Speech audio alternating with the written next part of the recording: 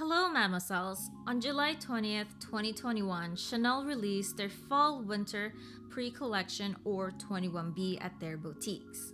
The collection was inspired by one of their young models, Ola Rudnicka. Virginie Viard used Rudnicka's instinctive and masculine feminine style as an inspiration, while adding a bit of dash and punk in there. The combination of Rudnicka's style and Chanel resulted in a fun, modern yet elegant kind of look. This is why you'll see many contrasting colors such as black, white, pink, shades of gray, and playful motifs and textures. Basically clothes that will make you feel young and look good without sacrificing comfortability. In this video, I will take you to my local Chanel boutique to check out their fall-winter pre-collection items.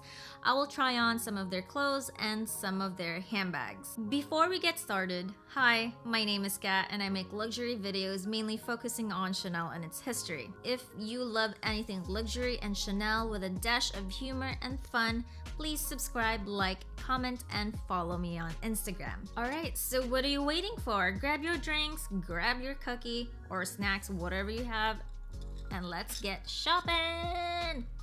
The first handbag that I tried on was a small Chanel 19 in the color light gray.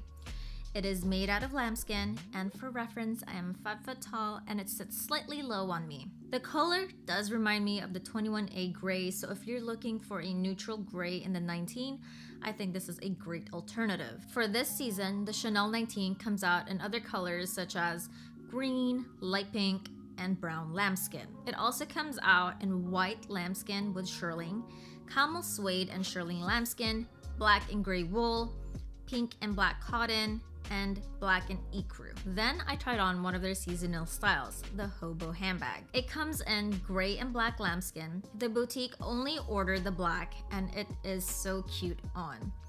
I love every detail of this bag, from the chains to the pearl turn lock. I also like how you can wear this multiple ways, from crossbody, shoulder, and as a pouch. I really love carrying it as a pouch. It looks so cute, especially with the little details. I really love the overall look and design of this bag because you can get so many different styles from it and it's a great bang for your buck kind of thing, you know? The leather is soft and supple, kind of like the 19 with an extra oomph. Love it. Next, I tried on a similar style to the hobo but in a flap form.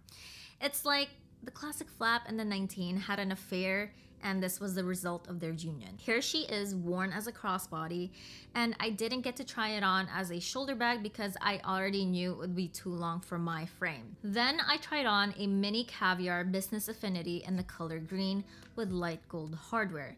It also comes out in black caviar. So if you're looking for a mini bag in caviar, this is the next best thing. I think it is a cute piece with ample space to store your essentials and can be worn as a top handle as well. However, I'm not fully in love with the color because it does not fit in my wardrobe at all. Plus, it kind of reminds me of my son's green army man. The fifth bag I was able to try on was a trendy wallet on chain in the light purple in lambskin. The color light purple is very muted and pale pink. The camera couldn't capture its true colors, but it is more of a very light pink compared to a light purple. This is making me kind of think twice about my reservations for the light purple pearl crush. Oh, I don't know, we'll see. As for the chain of the wallet on chain, I can't. They are way too long for my petite frame. Again, you can also ask your fashion advisor for a chain shortener instead of buying it on Amazon. Here is the light purple compared to my iridescent pink flap. As you can see, it literally pales in comparison and I got Pinky's bad angle too, so oopsies. In person, it is definitely more of a very light pink. I also saw the light purple boy bag in caviar in person, but I didn't get to take a picture because I stopped at another boutique and I was feeling a little shy. However, I can say that I like the color of the light purple on the caviar more versus on a lambskin. Then I got to see the dark gray trendy CC in lambskin. As you can see here, it almost looks kind of black in the video, but under the lighting, you can see it being more of a charcoal color. In person, it is a very nice dark gray. If you need another dark bag in your collection, that is not black, dark gray is for you. Again, I saw the dark gray boy bag in Caviar in person, and it looks just as stunning. However, I didn't get to try it on again as I only had an hour to spare, but it's a really nice dark gray. I would have to say that the images from the website, the boy looks a little lighter on there. Next, I was able to try on this beautiful pink, black, and silver sequin mini. The hardware is ruthenium colored, kind of like dark silver kind of vibe. It is a special flap, and look at just how it glistens, even when the lighting isn't the best. The sequin details are just as stunning and kind of like a retro cube kind of vibe. Then I got to try on the stunning black and white tweed mini. It doesn't make my heart sing like the beige tweed mini from last season, but it is a stunner nonetheless. This is definitely giving me a grunge, cool girl kind of vibe, perfect for all of your fall winter outfits. Next, I was able to try on the gray shopping bag. This is perfect for my boss women out there carrying your laptops, iPads, and the whole house with you. I tried it on as a crossbody, and I shouldn't have. It is not meant as a crossbody, but you know what? If you bought it, you do you. Wear it how you want it. I love how simple it is compared to the Deauville tote because the logo is so not in your face. However, it does have a Chanel medal on the strap. Then I got to try on a black flat bag in distressed calfskin and aged gold hardware. It reminds me of the North-South boy bag but in a utilitarian form. This is Chanel's sign to you that you need to be prepared for the next season because there will be war over the iridescence. Just kidding. Anyways, I'm not the biggest fan of the bag, but I do appreciate the details that they put in them. As you can see, the buttons have CC in all of them and the back plating is just gorgeous. Finally, I was able to try on a black flap bag in calfskin with gold hardware. I really love the interwoven chain details around this beauty. I honestly think that this is a great alternative to the classic flap, especially how much a classic flap costs now. Child, no. It does sit a little low on me when worn as a crossbody, but I should be able to shorten the strap because it has 4 grommets like the classic flap. I'd like to add that my fashion advisor did show me the rose gold hardware on the black classic flap. I don't know why I didn't take a video of it because maybe I was a little unimpressed or I wasn't really looking for another black bag but in a different hardware. The rose gold color was more of a copper tone and I think it's great if you love anything rose gold. I think it's great if you want to zhuzh it up with your black bags. You know, add a different hardware in there. If I didn't own a black classic flap yet and price isn't an issue, I would definitely get this because it's something unique. Now let's move on to ready to wear. A little disclaimer, I was only interested in the cardigans, so my fashion advisor only showed me the cardigans available. The first one I tried on was this pink and cashmere silk cardigan. Here you can see that the buttons are made out of heart-shaped CCs. It felt soft and plush to the skin.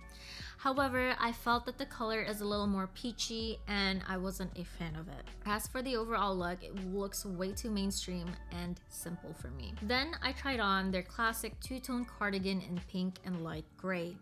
What I love about these are the disco buttons. I also like how both the pink and the gray complement each other so well. It is also a little bit different from your traditional two-tone cardigan because it has the slits on the side. Next, I was able to see, and I didn't try on this cardigan because it felt a little too outside of my comfort zone. I'm also not the biggest fan of the back because it is a little too loud for my liking. Then I tried on this ecru cashmere and silk cardigan with heart CC buttons. It felt extremely soft and delicate. However, the design is too simple and mainstream yet again. Next, I tried on this light pink embroidered tweed jacket. It fits and feels so beautifully. And as you can see, the details on these are simple yet chic. It has Chanel written all over it without literally putting Chanel all over it. It is a beautiful lightweight jacket and the price point compared to their other tweed jackets isn't so bad. Again, I am not the biggest fan of the color and it will not fit anywhere in my wardrobe. Now let's play a little bit in the dressing room and try on their other items from the previous seasons. Here I am with the ecru black, gold, and pink cashmere wool and alpaca jacket from the Métiers d'Art. Did someone call for Cruella? Because it is giving me 101 Dalmatians kind of vibe. It's a pretty jacket, but again, it's not for me. Here we have a cropped pink and blue cashmere cardigan. I brushed this cardigan off a few seasons ago when my fashion advisor showed it to me. Trying it on again, I think I'm in love. The cut hits me perfectly, and I don't think I need to get any alterations done, but I'm going to bet that this will make the sale next year or 2 years. Maybe not, who knows. If I don't get it, oh well. And for the grand finale, va-va-voom! Oh, who is this woman? That confidence, that style, like, oh, this was made for Chanel. Oh, she is fire! The top is from spring and summer 2021, and the skirt is from cruise 2020. Again, goes to show how Virginie's style is great because you can mix and match different seasons to create an amazing ensemble. One thing I didn't find worth it is that the skirt is made out of viscose.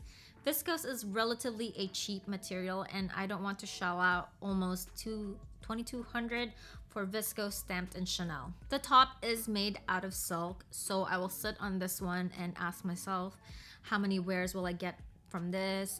Can I realistically see myself in a crop top in the next 10 years? Maybe not. Who knows? We'll see. Overall, I wasn't the biggest fan of the pre-collection.